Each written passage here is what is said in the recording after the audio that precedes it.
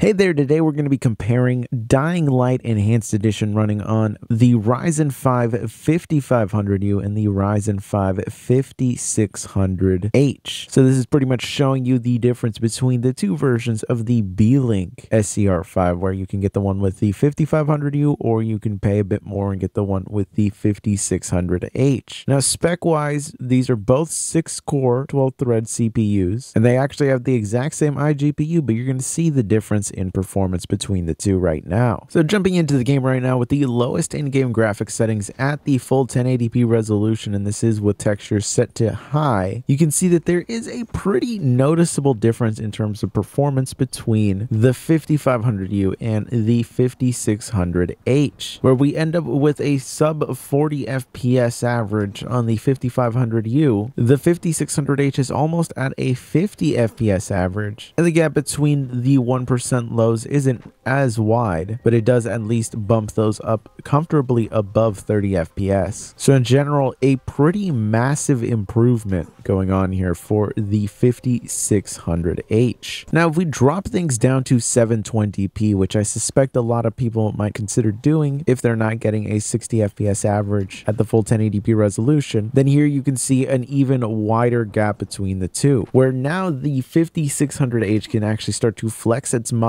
here, and you can see that we are getting a noticeably higher FPS, where we're almost at a 90 FPS average, while the 5500U is still giving a respectable 67 FPS average, though the improvements in the 1% lows are also noticeable here because of the fact that now the 5600H is giving us 1% lows that are above 60 FPS, while the 5500U is giving us still a respectable 49 for 1% lows, but there is clearly going to be a difference in terms of playability between the two. So again, we're using the exact same iGPU here. Both of these have the Radeon 7, but you can see that the 5600H is able to stay at maximum clock speed far longer, which means that it's being fed more than enough power. Now, part of the benefit of this is the fact that Zen 3 is far more efficient, so the cores that do need to actually do things, and it isn't a game that is maxing out the CPU, but the cores that do need to do work here aren't using up a lot of that power, so most of it can just go to the iGPU. While Zen 2 with the 5500U really is just more power demanding, and its sweet spot is closer to 25 watts, which means that running this at 25 watts, we're barely able to properly give enough power to the GPU and the CPU. So you can definitely see a major difference here. But anyways, I hope you found this look at the two systems running this game to be interesting or useful. If you did, be sure to subscribe, and I'll catch you in the next one.